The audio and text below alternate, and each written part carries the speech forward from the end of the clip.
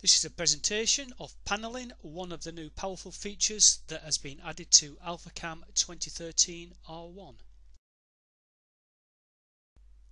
Panelling is used on large geometries, and this breaks them into sectional pieces and automatically places them within separate panels or sheets.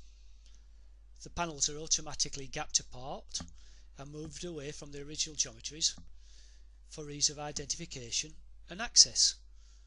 Look at the image at the bottom. You can see also that the open geometries are automatically closed along the panel edging, allowing for easier machining.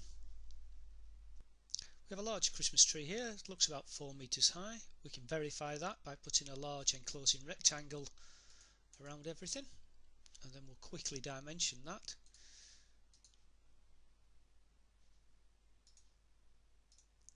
So it's about 1.9 meters wide by 4.2 meters high. We will now apply the new panelling command, which is under fabricate panelling. Say all geometries. The panel width that I'm using is 2.4 by 1.2, and I'm going to position that at maybe around about minus 1200 by minus 200.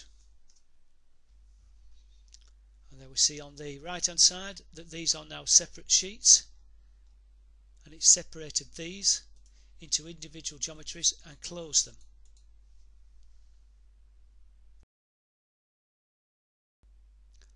Panelling is a powerful, easy to apply command, allowing manufacturers to produce parts larger than their machine working envelope and or larger than standard sheet sizes.